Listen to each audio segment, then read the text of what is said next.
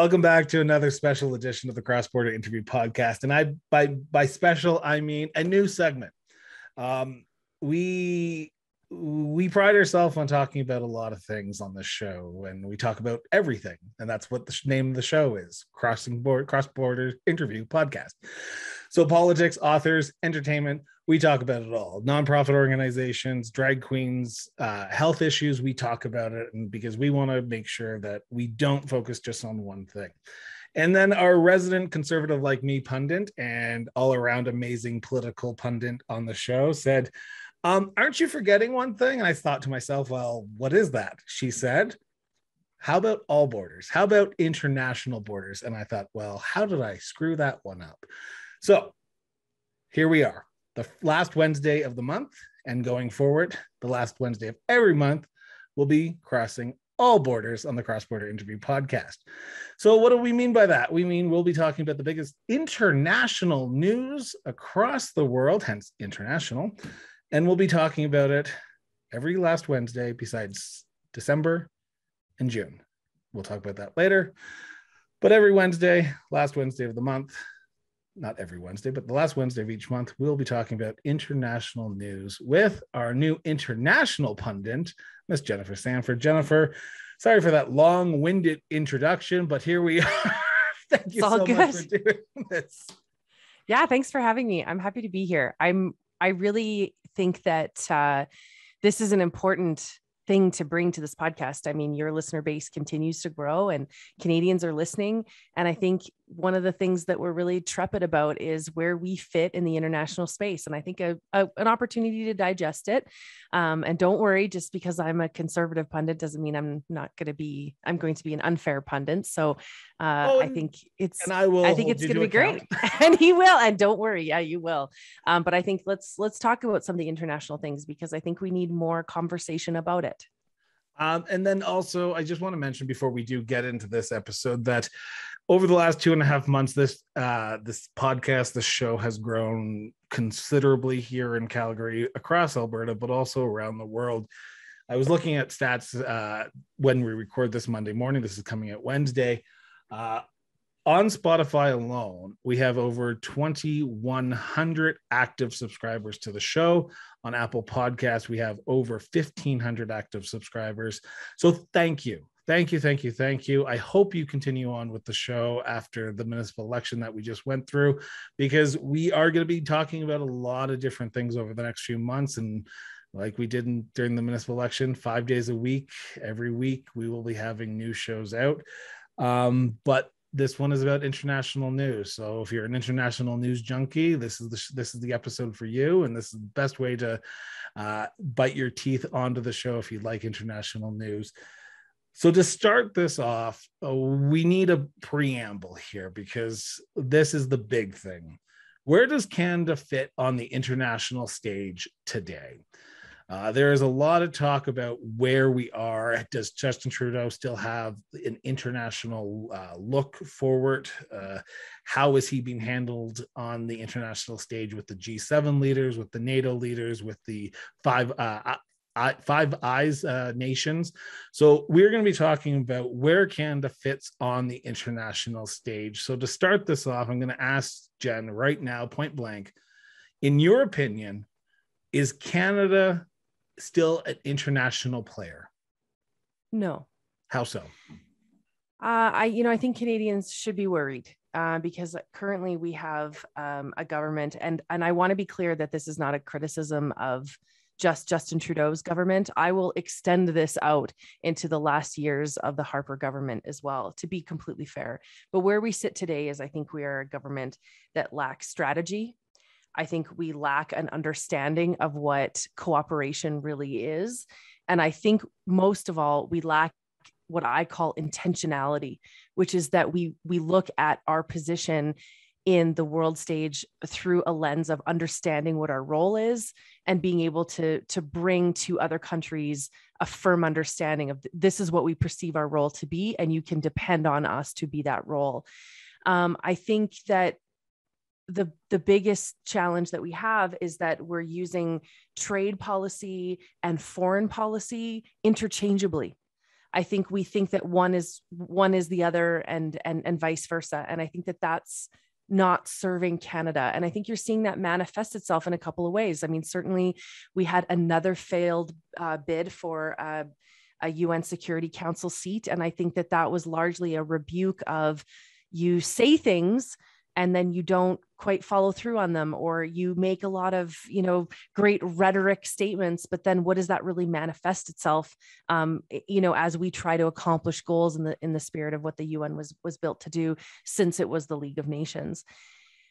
The other piece to that is that I think that we really are relying on our history to support our future, and not to be flippant about it, because I don't think you can be flippant about international relations, but it was like, because peacekeeping was such an important part of our history. I mean, the Prime Minister of Canada, Lester Pearson, won the Nobel Peace Prize for peacekeeping. And it's really a national pride point. It's something that we can be proud of at a time when we're struggling to be proud of our Canadian history. That is something that we can be very proud of. That was a visionary statement.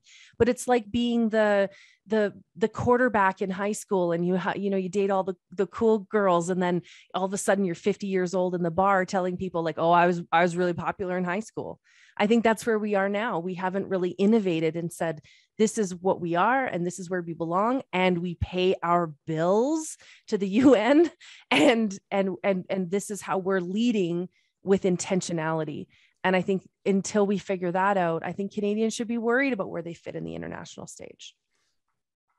Has the international stage collapsed, though? Because in the last 5 years, we have seen the rise of Trumpism in America, where it's the me first and only me first. And I think a lot of countries have now gotten to the point where it is the me first policy, America first, Canada first, UK first. Does Canada still have a role to play in a society where we are moving towards a me first policy, though? I don't think you can, just to sort of recalibrate the question, I don't think you can equate a me first vision to solely a Trump thing. And we'll talk about this, I'm sure, when we talk about Canada-US relations. But I think we also saw people getting very nationalistic during COVID as well, right? When the supply chain fell apart and we realized we couldn't get anything, and the countries who manufactured things were faring far better than countries that weren't. I think we saw everybody say, I have to take care of my citizens. I have to take care of my citizens' needs. But, to be fair, there are countries that are still balancing the individual needs of their country with the greater good of their international cooperation. Multilateralism is continuing. I think, for as much as I have a lot of criticisms of Trump for his really punishing view of the United Nations, I think what he did do was he really did raise a flag to the United Nations to say, what really is your goal? Why does the United States need to be seen as like the central body to get everything done? Which is a fair question to be asking. And what is it that the UN actually wants to accomplish? And I think asking those questions to the UN, I don't think there's anything wrong with that. Now, I hate the way in which they were packaged by him, but that's often my criticism of him. But, it's important to remember that even in the absence of President Trump and the advent of President Biden, those questions are largely still being asked. Like, what actually is the role? What actually do we want to accomplish here? What is the mandate, and how can we cooperate better? Multilateralism is continuing. And I think so long as we have serious problems to solve, like climate action and climate-based human migration, I think human migration is the conversation we're not having as a nation and as a globe. Multilateralism will continue. There's still armed conflict. There's still, issues that need to be addressed from a distributed point of view, not just a singular point of view. So I think it still exists, but I think everybody has had to recalibrate how they fit. So does that answer your question? It does, but it opens up another question as well. So why does Canada need to be on the international stage? That's a great question. And I think Canadians should be asking that question every day. For me, what it manifests itself as is we have an opportunity to bring a tremendous point of view around economic and environmental balance. I think that that's well within our purview. We have a responsibility, I think, because we are a highly educated base of citizens. We have a great potential for innovation. That innovation can serve the world stage. I think we bring I think we once did bring a very pragmatic view of respecting individual rights while also looking at the greater good. I think we offer a sense of context, but we only if we want to. I feel like your question is very close to, remember I was talking about the difference between trade policy and foreign policy. I ask this question all the time in trade, right? Why are we trying to trade with these massive countries? Why don't we trade with countries that are our size, like not our geographic size, but our population size? I think that's a valid question to be asking. But I think every country has a responsibility to play a role because we are trying to solve big questions. And we also have to look at the absence of that role. And I'll come back to climate-based human migration. Let me just pull up this graph because I just heard it on the weekend. So the new Lancet report is out, and it's the Lancet Countdown report, and they talk about how the world could see up to 1 billion climate refugees. So let's just look at climate-based human migration as one example, because Chris, I'm passionate about climate-based human migration because I think it's at the intersection of Canada and our environmental needs, our biodiversity, our food stability, our immigration policy. I think it's at the nexus of us having to do some really hard thinking. We have, at this time, a significant number of global citizens on the move because their homes and their places where they live and they've created a sense of home is not inhabitable to them anymore due to changes in the climate. I mean, we'll use the example of Bangladesh. Bangladesh is sinking. There's nothing we can do but to save Bangladesh. I don't know why we can't just like, even when I see immigration forms and they're like reason for immigration, I don't know why there's just not a box. It says Bangladesh. Like it's sunk. Like I'm digressing here, but I think as we look at the massive migration of people, I mean, we've seen what's happened to Europe when we saw the massive migration of people from Northern Africa and in the Middle East, that MENA region, and the destabilization of Syria. As we have more climate movement, Canada is going to become a very desirable place to be. And frankly, we need a small portion of these people to come because we need the population growth. We simply don't regenerate enough population on our own. We need these immigration numbers in order to fuel what we aspire to be as a country. The challenge that we have is that if we don't participate in international and multilateral negotiation, we don't have a seat at the table to decide what is and is not in our direct best interest. How do we want to play a role in supporting the mass migration of people? And that's just one example. So I think there's the question of, do we have to have a position at the world stage? And I think you look at it as, what are the consequences to us from a policy perspective if we do not? Canada has been known to be able to walk and run at the same time, deal with domestic issues as well as international issues. Chrétien was king of this. Mulroney was good at this. Martin, Stephen Harper, like you said, beginning, he seemed to be able to do it. And then he got complacent. And then by 2011, he just sort of walked away from it and wasn't able to do both at the same time. And Justin Trudeau, and I think you and I will both agree, I don't think he can walk in general, besides even walk and run at the same time. I don't think he wants to. And that's true too. That's true too. Maybe he doesn't want to. Maybe he just wants to dress up and go around to India and dress up in whatever he thinks is appropriate. That was bad. At the time. But before you're going to ask your question, I will interject to say that I think when you have a prime minister that only looks at return on investment, like, will this yield me goodwill? Canadians have now also become, as citizens, very complacent about foreign policy. And so I think we do have a prime minister that says people don't care. So I won't care either. And it's also complicated and hard, and he doesn't really thrive in those kind of environments. Now, we are recording this the day before the pending cabinet shuffle. Yes, we are. Marc Garneau is the current, as of this right now, as of recording this Monday at 8 o'clock in the morning, Marc Garneau is the current foreign affairs minister. There is speculation that he could be changed up and someone else could be put into that position. Has this position in Canada, and I know we're still talking about Canada, we haven't even gotten to the topics that we want to talk about international, but we got to start with Canada here first. Has foreign affairs, the Ministry of Foreign Affairs here in Canada, become sort of a joke? Because You do not see the gravitas of when I'm just looking at Bill Graham, the former foreign affairs minister under Martin and Chrétien. When he went to different countries, people stopped and paid attention. Lawrence Cannon, I can't imagine Lawrence Cannon going out under Stephen Harper and getting that same pull. Marc Garneau, first Canadian in space, and yet no one cares that he's on this massive worldwide tour right now. Yeah, and Champlain before him. Exactly. It was just even Freeland before him. True. So again, this comes back to my central point around, I think the global community has figured out that Canada at this time has no strategy. They have no real understanding of cooperation in the context of policy and honoring commitments that they're being asked to make.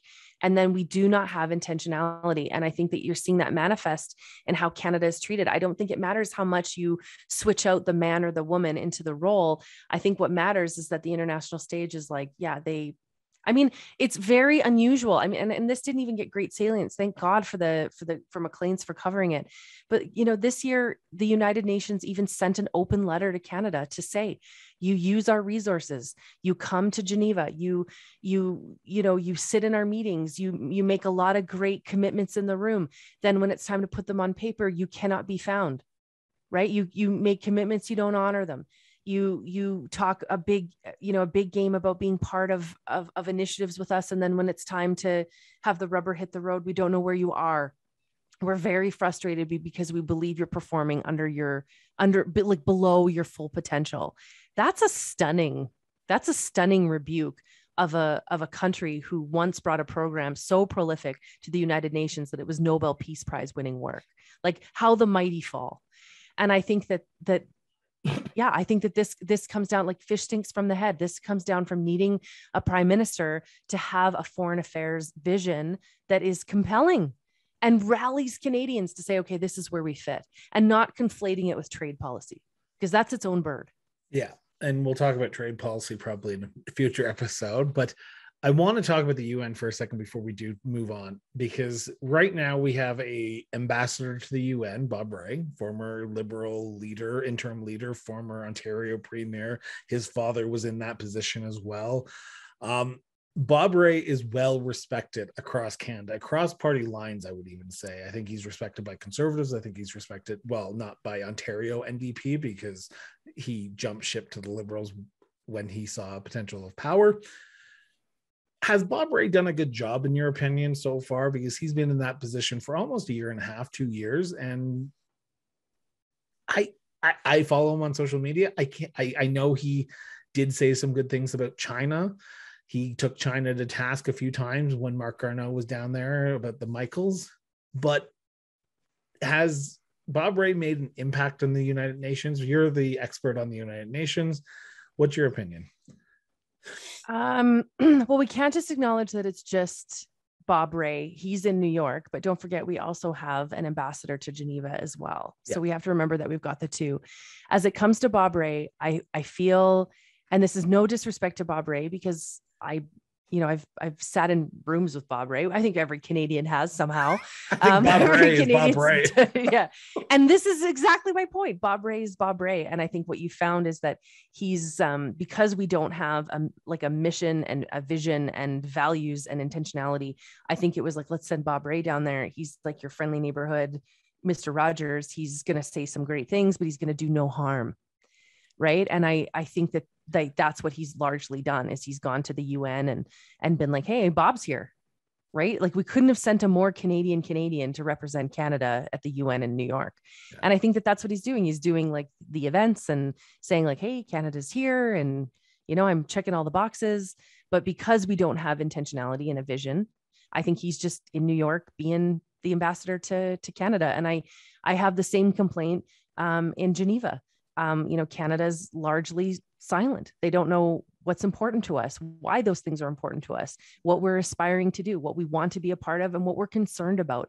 I think we just like show up at the meetings, you see the little Canada placard there, and some, either the ambassador or somebody who's part of that particular mission sits down and, just waits to vote, presses their vote and leaves.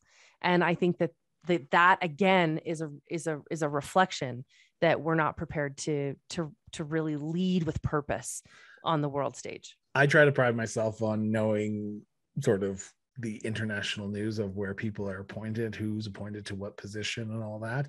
I couldn't tell you right now who the ambassador to the UN in Geneva is. Yeah, so Leslie Norton is the permanent. Did you just have to look that up? No, I didn't have to just look it up, but I did pull it up to make sure that it didn't change between the time I was in the UN and the time I was back. I mean, different groups have different representatives, but yeah, no, we've got, and there's another woman there. There's another, because hang on, now I do have to look it up. But at the same time, I will say that like I said, I pride myself on knowing who the ambassadors are in the United Nations, across Canada, around the world. And the United Nations has never been a big selling point for me knowing who they are. I only know Bob Rae's because, like you said, everyone knows Bob Rae. Everyone knows Bob Rae. If you don't know Bob Rae, it's like, have you lived under a rock for the last 40 years of your life? So, but do you ever think that his appointment was a way to really close that portfolio? Because there is an inherent sort of colloquial trust and confidence in Bob Rae that I think it was a strategic appointment to send him so that everyone's like, oh, we don't have to worry. It's Bob Rae. Bob's got it. Bob's there. Completely. And I think that it was a way of saying, like, we can just simply close that as a priority to Canadians. I do think his appointment was strategic in that front as well. Completely agree to that statement. There's no second guessing that one. But let's move on to the big international border that is actually one of the biggest openly accessible international borders outside of COVID-19, because we're in lockdown and we're still not technically open until next month, but that's here nor there. And that is Canada-US relations. Yes. They have been friendly, I would say, for the 80s, the 90s, Reagan and Mulrooney. We all remember Irish Eyes, Chrétien and Clinton. We remember golf. Yeah. Like Obama and Trudeau. Yeah. Exactly. The bromance, Stephen Harper and George Bush, like the three amigos down in front of the Aztec pyramids in Mexico. These are friendly times. We are now at a moment in time where we have an old guard in the US, which is Joe Biden. He is the traditional Democrat of the 70s, the 80s, the 90s. And we have the upstart here in Canada, Justin Trudeau. I say upstart, but the sort of relatively newcomer to politics when it comes to international politics. Is Joe Biden looking across the border and saying, I don't have an ally in Canada anymore? No, I think it comes back to your earlier point, which is that everybody is focused on their own business right now.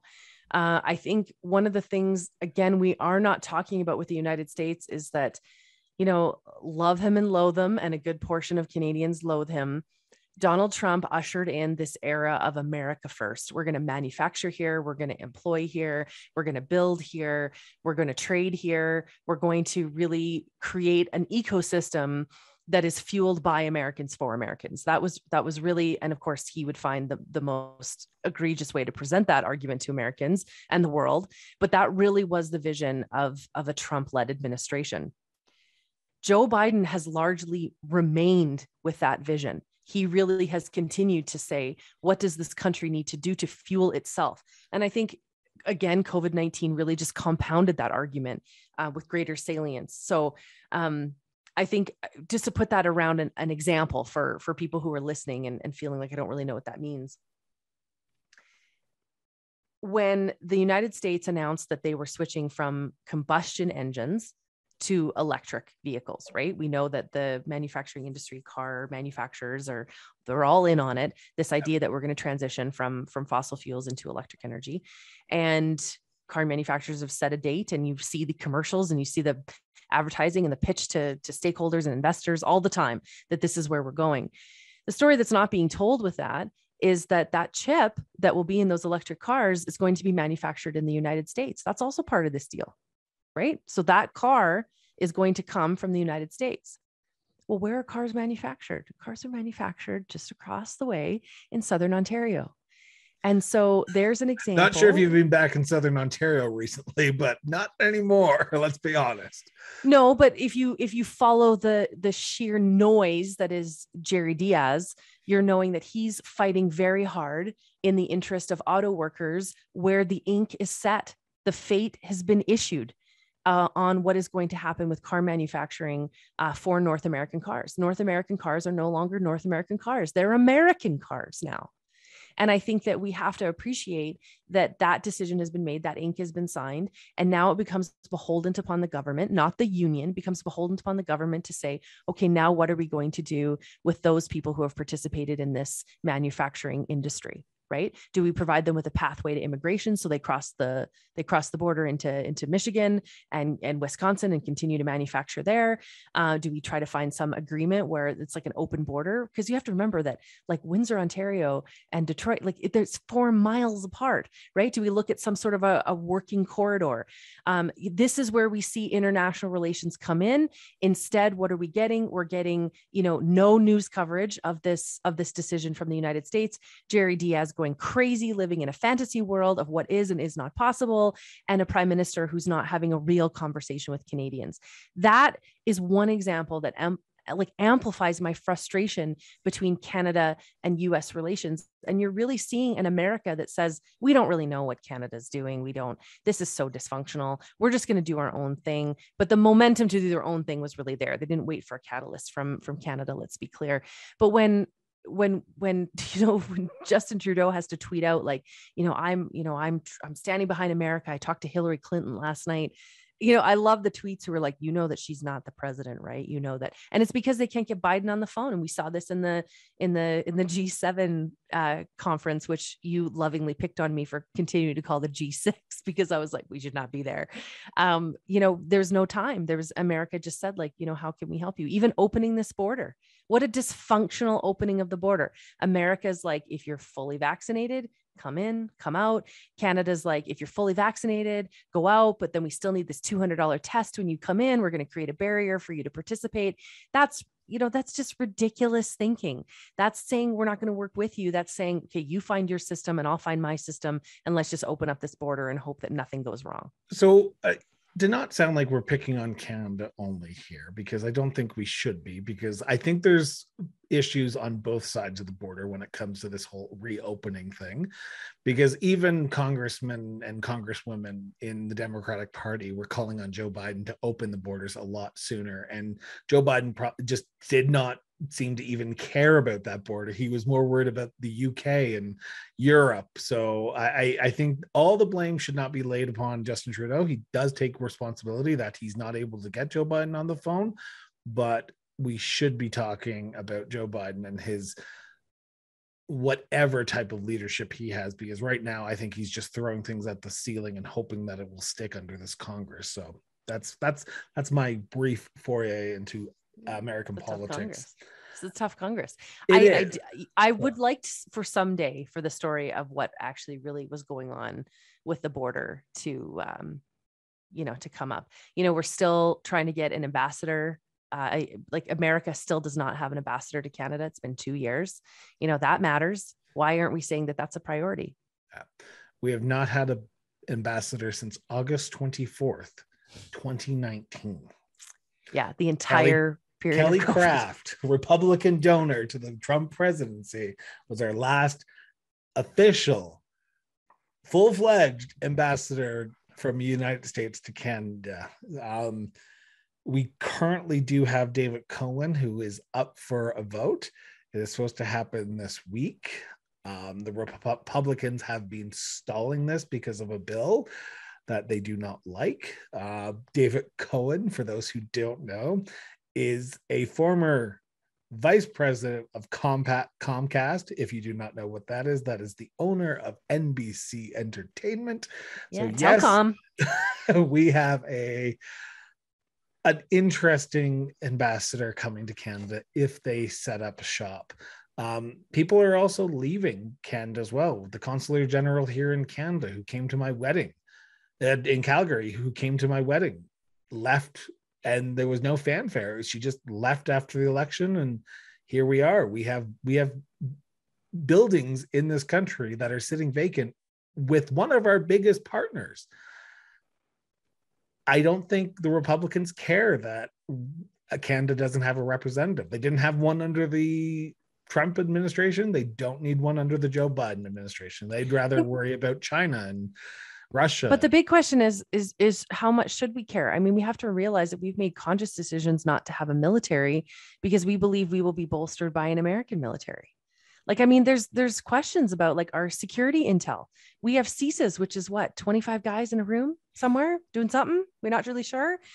You know, we've largely relied on the intel of, you know, the major intelligence infrastructure of the United States to help us to manage and mitigate threat.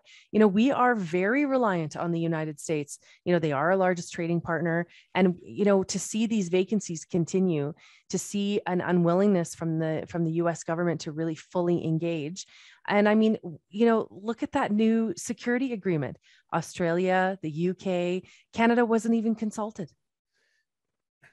Well, France wasn't either, and they're up in arms as well. That agreement, which you're talking about, where Australia was given nuclear submarines to combat China's growth in the Pacific Ocean, has a lot of people pissed off right now. So I don't think, and yet again, this happened during the election, and Canada seemed to just go, oh, it happened. Okay. Even the opposition went, Canada's not involved. And they just moved on. Even the Conservatives know that this is not, like, they are so far out without a foreign policy issue as well, that this is a compelling thought. We probably should have talked about this at the top, because there is a frustration that I hold that it's not like you have the governing party who doesn't care, and then you have an official opposition who's like, we have a thought and we have a strategy. This was always my big beef of Erin O'Toole as a military person. It doesn't come to the table. And look at where we are today. Justin Trudeau wins the most important election of our generation and takes a month and a half to form a cabinet when they're not even going to sit in the House of Commons until Christmas lights are up. And then you have the Conservative Party who they just lost the plot. Honestly, they're just like, vaccines. I'm like, oh, for goodness sake, just quit taking the bait. You just took the bait. And in the meantime, you know, we have serious problems. We need a serious infrastructure to solve them. And it's not there. And it's not like there's more depth in the bench. Like, let's talk about Jagmeet Singh in foreign policy. Let's talk about what will be the reemergence, I'm sure, of Elizabeth May on foreign policy. Like, there's none. Let's have Yves-François Blanchet, who largely thinks whole swaths of Canada are pieces of shit. Like, let's have him take on foreign policy. Like, there's no depth in the bench anywhere to look at international relations as a source of intentionality and pride. Exactly. And we are at a moment in our time where we are seeing, this is the perfect segue into our next segment here. We are seeing the emergence of a superpower that is overtaking the former superpower that was the United States of America. We are seeing the rise and the tentacles of the Chinese government, the People's Party of China, or however you want to call them. Yes. We are seeing the rise of the Chinese government in a lot of things right now. And we do not have any pushback because we are so distracted by other issues that are happening internationals. And this is the one I wanted to talk about before we talk about China, is Russia. Russia seems to have been the big boogeyman that Trump, that Harper, that Obama, that Blair, Gordon, Cameron, Theresa May, Angela Merkel all seem to be focusing in on for the last 10 years.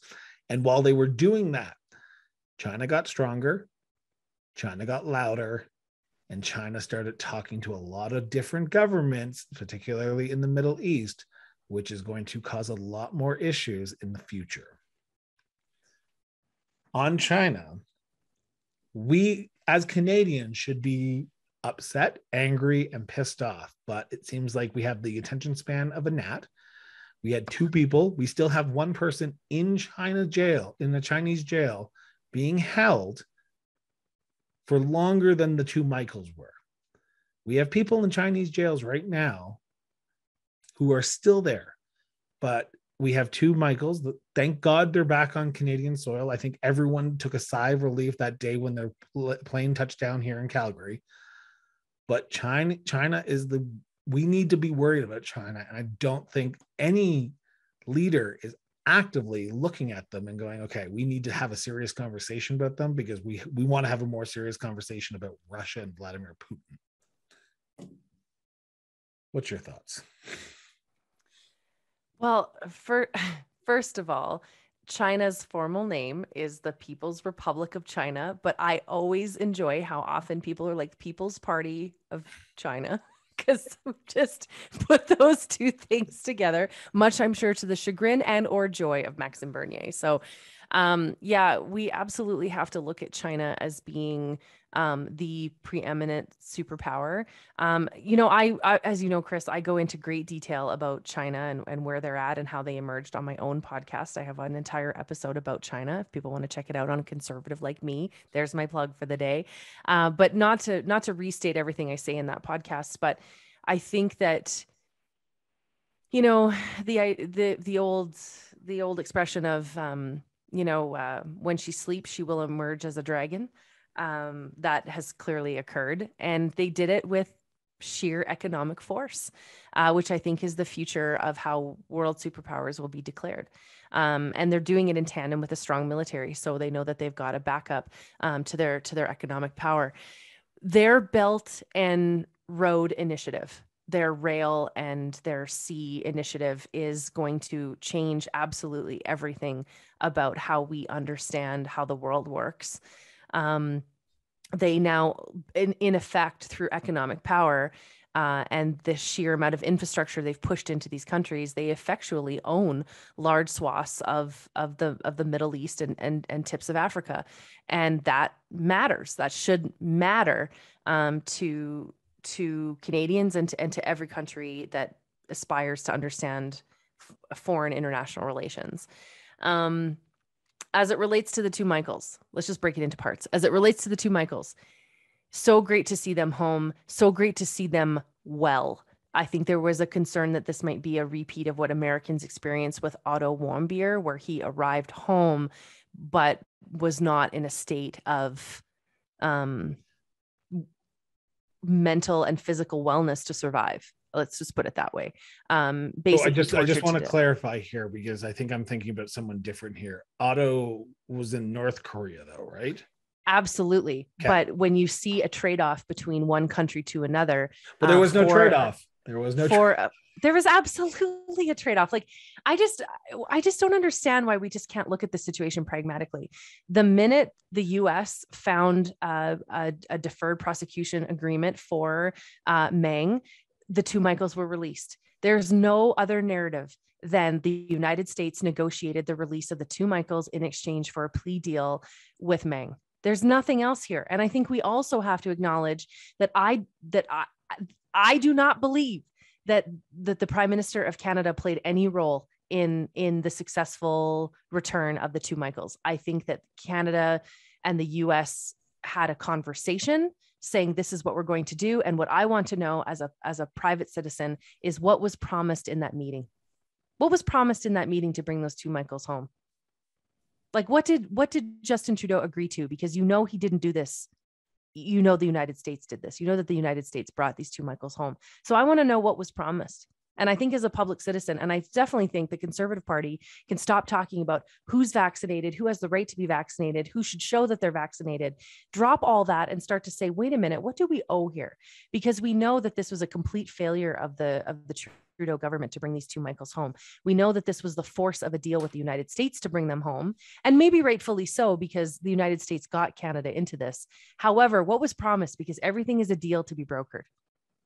And that the United States is cunning enough not to say, like, yeah, we'll do this for you because whatever. We like what you. That would be living in a fantasy world. So what was promised? And I don't know why the Conservatives aren't like a dog on a bone with that. What hasn't been getting a lot of play recently, and on the subject of China, is the Chinese scientist in Winnipeg. Yeah, what happened there? It seems like the election happened and O'Toole was talking about it for a while there, and then his numbers dipped, and now it's a non-issue and no one seems to be talking about it. But where is also the role of our investigative journalists? I mean, last I checked, taxpayer dollars pay for the CBC. Why isn't that been fully reported? Where are all the Freedom of Information Acts? Why is it falling on policy groups and advocacy groups to figure out what's going on there? Yeah. That is a right of every citizen to know what happened. That's our right to understand intelligence. We absolutely should know what's going on there. You're absolutely right. And it's both of those things compounding. The other piece of this that we can't forget is what is going on with 5G. What is going on with 5G? We will have a statement on that in a week's time. Well, maybe a month. Okay, possibly a year, according to Justin Trudeau. Okay. So, like, if there's one thing that should unite all Canadians, it would be to say we do not want that Chinese tech in here. We're following with a lot of Commonwealth countries. We're following with a lot, the best practice here is that we do not want this inside of our Canadian infrastructure. There are other tech options. We are beholden to nothing to China to take this piece of tech. So this is where the part where I think you and I will start disagreeing a little bit here. Canada relies on China for a lot of goods. You turn over a lot of the products that you're using right now, you're talking on, you're listening on, and they're made in China. I would hope that we say no to the 5G Hawaii deal. I don't like it. I think Bell and Rogers and Shaw and AT&T and whoever can do a better deal for Canada, but we have become so reliant on China that we have to realize that we can't just say no and then think, oh, that's the end of ever having China in our backyard, because China's already in our backyard. We already have products that are coming here. We have phones that are made in China that are being sold here in Canada, and people are happy to buy them because they're cheap and reliable. So they're willing to buy them and they're willing to move forward. When it comes to the 5G issue, I don't want to see it, but I don't like the double-edged play that people are playing of, we don't like China because they're going to spy on us. If they're doing it, they're already doing it. I apologize to say that, but they're already spying on us. Plain and simple. You know what? Please then send your thoughts and prayers to Chris directly to the link in the show bio, because that is an epidemic. That is a deplorable display of climax thinking, believing that just the way it is today is the way it has to be. Yeah, we have a huge trade deficit with China. We ship a lot of cheap quality goods here. We have options when it comes to 5G. And I feel like that this is negotiating with terrorists. This is about saying we have to accept this piece of technology, because where will we get our, $1.99 coloring books? Like I think that's climax thinking, believing that the way it is the way it has to be. Jen doesn't want to go back to China ever again. Yeah, wish me luck on my future travels to China. It's funny that you should say that, because I actually have a striking number of followers from China to my podcast. It's actually quite an unnerving thing to know that there's that thought, if you talk about China and you talk about it in a critical way, that they're listening. But I do think that what you have to remember is that as part of the constitution of China, that if you have a company and the government wants what that company has to offer, they have a responsibility, and they have a mandate, and it's forced upon them as the law to turn over that information. And that is a striking amount of information that Huawei would have about Canada. And I just think if other countries like Australia are saying no, and I mean, let there be fair market competition, but I don't think we're beholden upon China to do this. Again, for those who want to send notes and angry tweets and all that fun stuff to me, I would highly suggest you use the contact form, and I will file it in the appropriate location, as I filed all my other angry emails that I've gotten in the last 3 weeks. That's right. On the topic of China still, China's making a move in Afghanistan. Yes. They are I hate using the word government when it comes to the now interim, whatever the hell you want to call it, shit show that is the Afghanistan government that is currently in place after the Americans pulled out. But China is making a play for a loving relationship with the Taliban. The Taliban government that is currently in place in Afghanistan is getting its first high-level meeting with a foreign entity tomorrow, which is Tuesday. So yesterday, for those who are listening to this on Wednesday. So I was reading this and I was appalled that this was happening. But the Chinese foreign minister is meeting with the Taliban government in Qatar Tuesday morning. This, yes, sir, is in potential of the Chinese government giving the Taliban government of Afghanistan $31 billion worth of aid.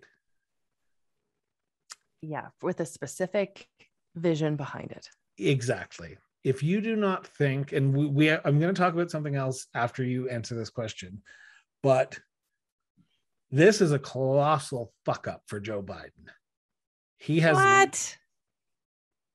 Pulling out the government, pulling out the military in Afghanistan, allowing this to happen, the rise of the Taliban in Afghanistan, colossal fuck up of Joe Biden.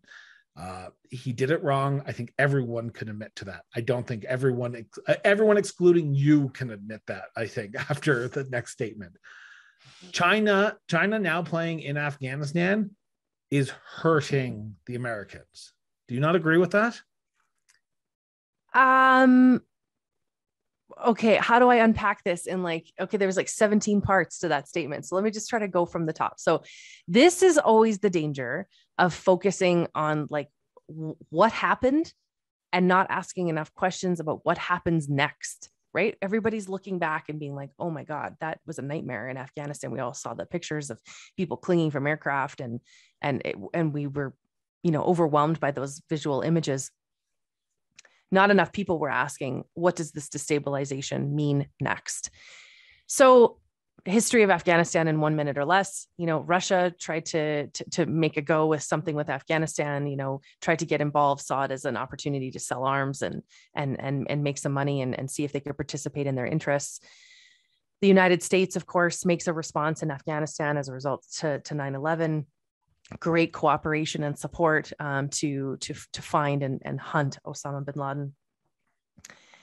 We knew coming out of the Bush administration and into the Obama administration that no matter what was going to happen in Afghanistan, it was largely going to end the same way that Vietnam did.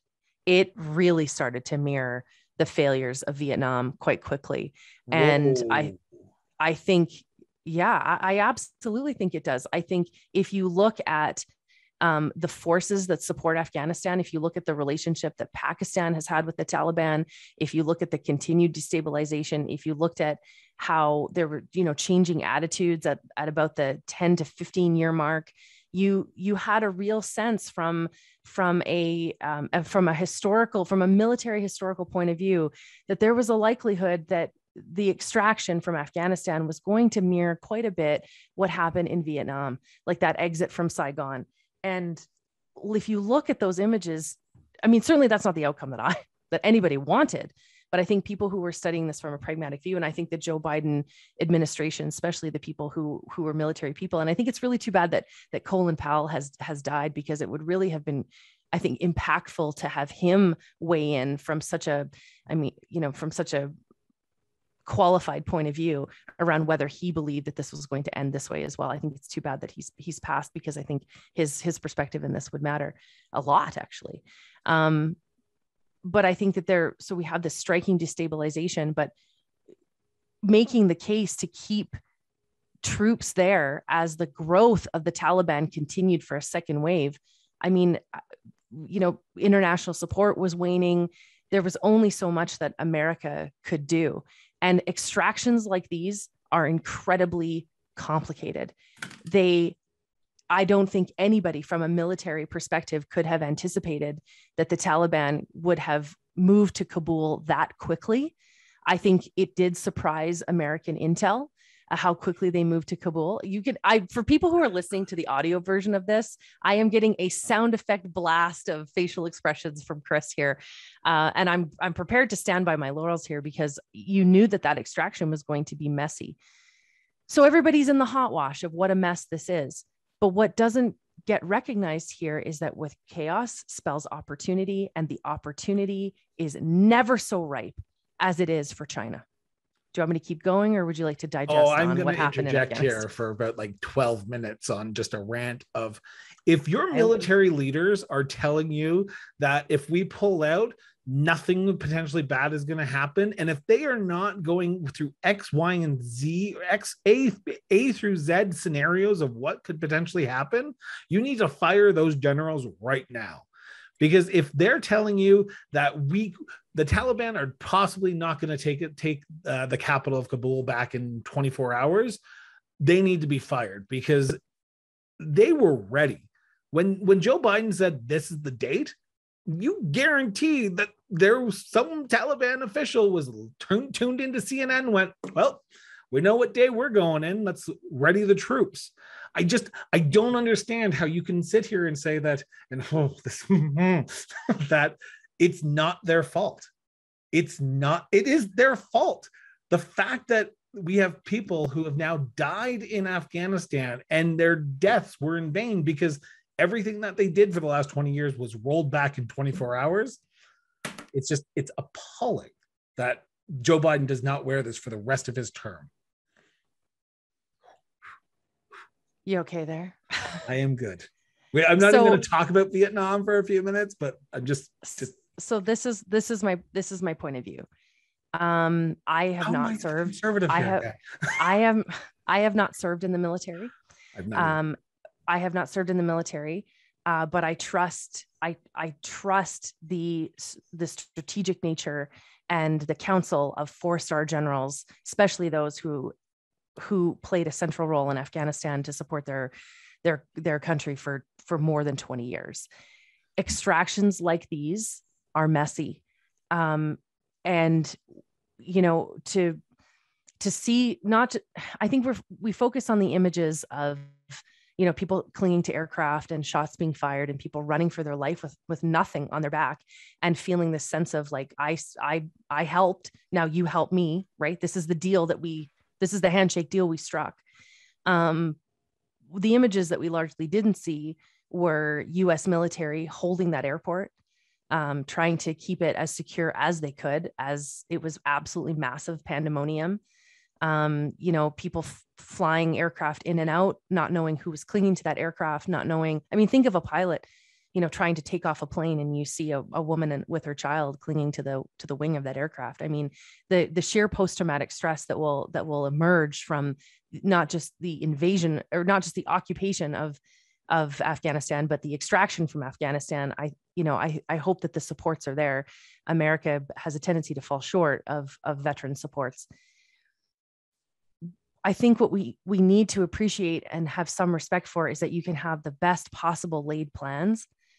And then when chaos breaks out, you absolutely are doing the best that you can. I think where we should be looking, rather than our criticism of the United States, where we should be looking is that what was Canada's responsibility to the interpreters, to the supports, to the intelligence that helped Canadians? Because we had a responsibility to extract our own, and we had a responsibility to extract people who acted in providing interpretive services or intelligence services. And I think that we were too reliant on the United States to guide the plan when we should have had a plan of our own. So you'll have to just forgive me here that, I think we can point a lot of fingers at the United States. And there are some particular maneuvers that I just kind of go, oh, it must be because I don't have an intelligence or a military background to understand that. But I do point a big finger at our government to say, where were we? Where were we to get this right? People had no communication, no information. Families were separated. It was impossible to get documentation. I mean, anyone who thinks with a mind of business continuity, anyone who thinks with an emergency response mind knows that there was a whole lot that could have been done to look at. We know an extraction is coming. We know an extraction is going to be messy. What are we going to do? And I think that Canada should largely be held to account that for our small part, we fucked up. Oh, I completely agree. I'm labeling this as a Joe Biden failure, but I'm also labeling this as a Boris Johnson failure, a Justin Trudeau failure, a Scott Morrison failure. All G7 nations, Emmanuel Macron, French president. Emmanuel Macron. There you go. My French is not the best at 9 o'clock in the morning. It is a failure on an international level, but I hope, and I was not in any meetings. I'm not an intelligence officer. I'm not a military officer. I'm not a representative of Canadian government to America or anything. I hope that Joe Biden picked up the phone to the G6/7 leaders and said, this is happening. Get your ducks in a row. Because if Joe Biden did this by himself, and I like Joe Biden, I do not agree. I don't agree with him on this issue. It is a failure of all levels of government. Where's the self-efficacy of each country to be watching the tea leaves? I mean, why did they need a call from Joe Biden to say, like, we're out? Like, if you read the tea leaves, you could see this is the growth of the Taliban. You know, Joe Biden had been campaigning on the premise that he's going to leave Afghanistan. You know, a lot of people had been talking in the intelligence community that it was time to go. And I know what you're going to say. A lot of other presidents talked about going, but Joe Biden put together a team for the extraction. That's a different thing. That's the mobilization of assets and resources for that. So I think there is a quantifiable difference. But this is what we do. This drives me crazy. This is what we do. We're so busy having a hot wash about what happened in Afghanistan that we're not talking about the chaos that has presented a tremendous opportunity for China. So refocusing there, because I'm just taking over now, Chris, sorry. Here's what we know to be true. Afghanistan is full of essential minerals to do things that globally we've identified as a priority, right? Their ability to mine minerals for chip technology and also the energy to fuel chip technology both live in Afghanistan. Anybody who understands the resources of Afghanistan knows this. China knows this and is prepared to do the two things that they do best. One, leverage their infrastructure, which is their Belt and Road Initiative, and use economic power to control the environment, right? America went in to bring justice and then freedom. Russia came in to make money. Now, if China can come in and strike a deal, and this meeting in Qatar will set the stage for it, if China can come in and say to Afghanistan, we're going to give you the one thing that has really been held out from you, and that is true economic prosperity. That's making you a player at the stage, giving you money, giving you resources to create and curate the experience that you want for Afghanistan. We can do that. And all we're asking is for access to your technology, and we'll make you a very rich nation. And for them who have been so governed by their morals and their values and you know what they can be and what they can't be, coming to the table and saying, we don't give a shit what you are. Just we want to extract what you have, and we want to make you very rich to do it. That's a deal that the Taliban is going to take right away. And then what does the United States, what does the international community, what does Russia do? What do we do? What do we do? And I think it's really important to understand really this Belt and Road Initiative, because I think people kind of gloss over it. Major infrastructure has been done to create these corridors to move goods and to trade them through large swaths of this country. It's nothing like it's like 50 times what the Marshall Plan was after the First World War. And so I think if you look at a map of the Belt and Road, and I hope anyone that's listening does, you'll see that in Pakistan, the Gwadar port has been basically sold to China. Yep. So one of Pakistan's central ports has been sold to China. And that matters because, you know, say what you will, Pakistan was a big player in propping up the success of Afghanistan, right? They would move arms, they would trade people, even, Osama bin Laden, where did we find him? Oh, we found him in Pakistan, our so-called ally, right? Their so-called ally. Pakistan has played a significant role in helping Afghanistan to be successful. And now look at this, they'll come to the table as a major player here, right? Extracting from Afghanistan, moving it through Pakistan, moving it right into the central port that's now owned by China, and allowing China to distribute it to their massive infrastructure, right? Moving it back to China to create goods with it, moving it to other places to manufacture with it or trade it.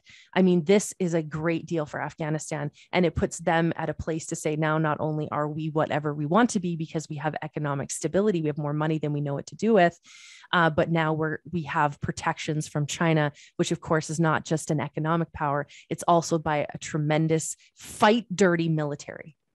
And I think that should cause us great concern. And I think that I'm disappointed here in Canada that what are we doing? We're taking pot shots at Saudi Arabia for their human rights record while we bring in their tankers of oil because we can't pull them out of the ground here. We take pot shots. Like, that's what we're doing. We get frustrated. We send out a message that, what happened to Jamal Khashoggi is the worst thing ever. And then we're like, but we also just want to sell arms to you. And I think, and then we have this bullshit excuse that, oh, well, we investigate human rights, and in 1.1% of contracts get canceled for that reason, which is, who's that guy? Who's that rubber stamp guy? Who's that guy who's going to step in front of a trade deal on behalf of the government, that both governments that want the deal? So I think we have to really look at, and if you care from an environment, if you don't care from a military perspective and you don't care from a safety perspective, maybe you'll care from an environmental perspective, because we have to remember that this quarter, China has doubled down on coal. I mean, I love that we're like fighting to figure out where we're going to meet our Paris Climate Accord targets. And China has said we're going to double down on coal. And more importantly, it has told their banking systems to open up all their credit systems for anyone who wants to be in the business of coal, right? Open up your credit systems, make it very easy for people to invest and make coal a central part of our Chinese economy. So maybe if it doesn't matter to you from like a human rights perspective or an international relations or peace and safety and security, or from an equality standpoint, because the quality of life for girls is going to get real tough in Afghanistan, maybe you care from an environmental perspective, because it's bad now. It's getting bad.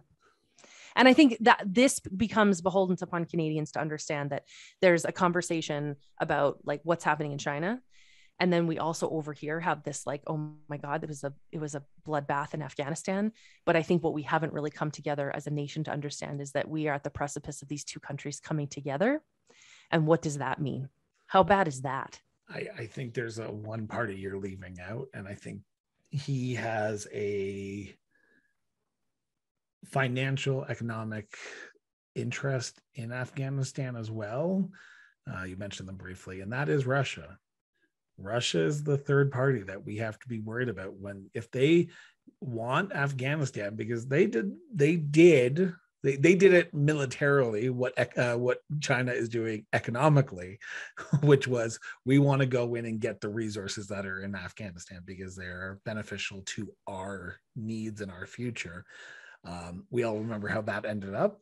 America gave money to the Taliban, which was the rise of the fighters, the resistant fighters, who now have those guns and who are the military and who are the government is the Taliban. So congratulations, America, for doing that in the 90s, because really you've been leading us down this path for a while.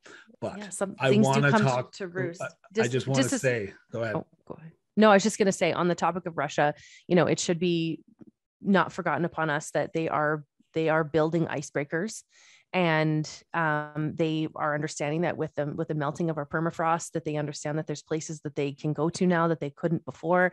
I think we're spending a lot of time and attention on, are they going to come up to the Northwest Passage? Like, all of a sudden, is a Russian icebreaker going to show up in northern Canada and Alaska? And I think what is the more important imperative to look at is that these icebreakers would also help to transport Russia to China if they go the other way. And I think that there's an eagerness there to work together. And I think because it'll start with a PR stunt. It'll start with a PR stunt of an icebreaker moving from Russia to China. And as two countries that really do enjoy propaganda-based leadership, I think we should pay attention to those pivots and understand what that means for us at the global stage, right? Us with all those undefended borders. Just a thought. Agreed wholeheartedly. I want to turn to the last subject here because I'm just looking at the clock and we're about an hour into this, and it seems like it hasn't been an hour. It seems like it's been 10 minutes, but here we are. I don't know if that's a compliment or not.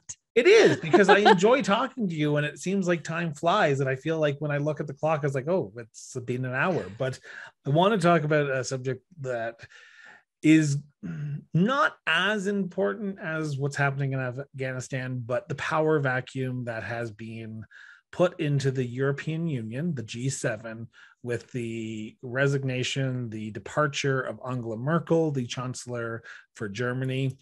Now the EU doesn't have it has its leader, it has its president of the European Union, but it doesn't have its stalwart. It doesn't have its person that the European Union can look at and say, hey, Germany, how are we going to fix this? Because Germany has been looked at since 2004, since Angela Merkel took over that position, and she has become a de facto world leader over Joe Biden, Barack Obama, Donald Trump. And with her leaving, this leaves a power vacuum. Who fills it, in your opinion? Do we have a person who is going to potentially fill that position, or is Germany going to be relic to second-class country again after Merkel leaves, which is happening here shortly? Well, I want to challenge a little bit what you said there, because I do think that within the European Union, I don't think that those other countries said, like, let's look to Germany. I think that those countries said, let's look to Angela Merkel. I think she was that much of a person that she sort of circumvented her role as the chancellor of Germany. I mean, she had great leadership of Germany, let's be clear. And I don't think Germany will see a leader like that, a disciplined leader like that, for a long time. But I think when it comes to the European Union, I think that people didn't look at her as being also the leader of a country. I think they looked at her just as like Angela Merkel and what she was capable of doing. I'd like to see Angela Merkel get the Nobel Peace Prize just for being Angela Merkel. And I want that to be on the little placard on the medal itself, just for being you get this Nobel Peace Prize. We don't have a category. It's just, here you go, because the Nobel Prize and Angela Merkel in Merkeling goes to Angela Merkel every year. I think there is no leader to take over that position, because I was looking at the list of the European Union and I was like, I don't know who this person is. The closest one I got to is Italy, who just became prime minister of Italy, and he's the he was the former chair. He does have an economic mind, right? He is an economist, and I think that will be great. But the other thing you have to remember about Italy is that he also has to represent Italy's interests in the UN, which is, hi, we're broke again. So you have to, Merkel didn't have that challenge because she, it's not like Germany was also in economic crisis, right? Germany had, disciplined policy and you talk about intentionality. I think in the EU, they had a clear vision of what they wanted to accomplish, things they didn't want to be a part of, things that they wanted to see achieved. And then I think that's why she could amass to this larger than life character. While I like the leadership out of Italy, I don't think that you can play those two roles. And I think the leader there knows that. Yeah. The logic thought would be, as the next kingmaker, Emmanuel Macron out of France. I think no. Because I think no. Traditionally, presidents of France don't last more than 4 years after the last few. So. Yeah, I mean, we'll see. We'll see. They do like to switch out their leadership, but I don't know what becomes of the New World Order of the EU.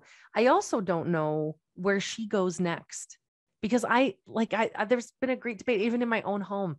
We're talking about how she'll just retire. And I just don't think so. I'm trying to figure out where she'll go next, right? Like the UNHCR, the United Nations Commissioner for Human Rights, is Michelle Bachelet, the former president of Brazil. Her term is, will Angela Merkel go there because of her leadership of what to do with refugees? Will she go there? Antonio Guterres, who's the Secretary General for the UN, is not popular. Will she go there?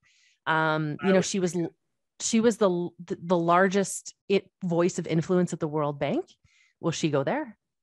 I'm trying to figure out where she will go next. The thought in my own household, which if you listen to my podcast, my father joins me quite often, and his point of view is that she can't have any of those jobs because they're too public facing. She needs to be like the consigliere to some like behind the scenes influencer somewhere. His best guess was, would she be part of an envoy to China? Like a global envoy to China to try to bring perspective there, just to wrap this whole episode around, right? Would she be there saying, let's talk about how we mitigate the rise of a new superpower and the threat to China? Would that be a place of, because like when Megan, I keep calling her Megan. Meghan Markle. When Meghan Markle, when Meghan Markle speaks, people listen. When Angela Merkel speaks, people do listen. And even I think Putin listens, right? That's right. The thing. Like if Putin listens to Angela Merkel, she's an incredibly bright person. Hence why I think she should be a Nobel Peace Prize winning person. For what? I'm not sure, because there's so many things to pick from. But would she be better on a quiet private envoy to China? Would she be better as like some sort of an ambassadorial role? But I don't think she's gonna like go like urban gardening. I just don't think that's first of all, that's not fair, right? Those leaders are hard to find. And in a world where we talk about gender balanced cabinets and women in places of power and how important identity politics is today, I think Angela Merkel stands alone as one of the most powerful women that we have ever had in the history of a long time. There's about 3 or 4 women who I would equate to Angela Merkel's status in Golda Meir, Maggie Thatcher, and the name's blanking right now. Anyway, there are a few women who can stand upon the shoulders of Angela Merkel or be in the same category as her, and those are a few. So here we are, hour and 20 minutes into this episode, and I've had fun. This has been a blast. What are your last words on international politics for the next 30 days that people can digest and look into for themselves? I fear that people who are listening have a tendency to turn a blind eye because it falls into just outside of what they can manage from a crisis perspective. And what I want to say is that I know that people are, they've got waning mental health because they've been dealing with COVID. We've had tremendous political instability. If you live in Calgary, it's a tough time, municipally, provincially, federally. These things can be quite demoralizing. And it's easy to see international politics as being just like, oh, this is going to be soul crushing. But, take a purview through, the Economist, take an opportunity to listen to podcasts like mine and others who are like, let's unpack these things, because at the end of the day, I'll say something that my grandfather used to say, which is that the intellectual capability and contributions of our citizens is our greatest natural resource in this country. Us as thinking beings is the greatest thing that we can do to contribute to our landscape. And it requires the participation of everyone. And if this is your first foray into international politics and you're like, oh, where do I go from here? Pick up a newspaper, go to your local chapters and find find some magazines and start to read about it. And, engage people. Engage like there's no tomorrow. I will say that we are not a house. Canada is not a house. We are an apartment building. We have other people in this building who we need to look after and we need to look at, because what happens in the floor below or the floor, the apartment next to us matters. So while international relations might not be the biggest thing that you're worried about, you got to. What happens municipally matters. If your garbage gets picked up, it matters. If your water flows, it matters. What happens provincially with healthcare, it matters. What happens federally with military, it matters. What happens in China, fucking matters. So for the next few months, probably for the next until this show is done, we will be talking about international matters, because in this apartment building that is called the world, it matters what our neighbors are doing. So we are going to focus on our neighbors and talk about how Canada plays a role in our neighbors' backyard. Jen, thank you so much for doing this. Thanks for having me. It was fun. It was a pleasure. And we will be back in a month's time to talk about the biggest international political news stories and how Canada's role is there. For everyone listening, thank you so much for tuning in. We will be back. Well, I will be back tomorrow morning live with another episode of the Cross Border Interview Podcast, but also live with the cabinet swearing in. We actually no, this is Wednesday that's coming out, so it's already happened. Wow. Oh, you're gonna have to start to record these in order, buddy. I really got to, because I am so out of it these days. I take 4 days off from recording any interviews, and now I'm just completely up creek without a paddle. So we are not back tomorrow live, but we will be back tomorrow with our entertainment rundown, talking about the biggest entertainment news stories throughout the country and around the world. So with that, my name is Christopher Brown. This has been Crossing All Borders on the Cross Border Interview Podcast with Jennifer Sanford. Jen, thank you. Thank you.